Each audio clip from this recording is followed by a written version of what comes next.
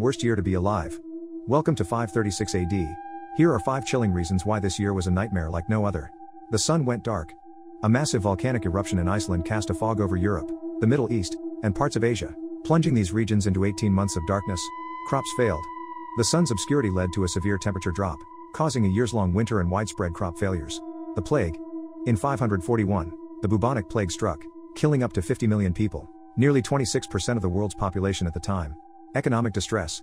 The fog, crop failures, and plague led to economic stagnation, disrupting trade routes and slowing economic recovery. Political instability. The catastrophic events of 536 led to societal collapse and political instability in many regions, marking the beginning of the end of the Roman Empire. Follow us for more history horror stories.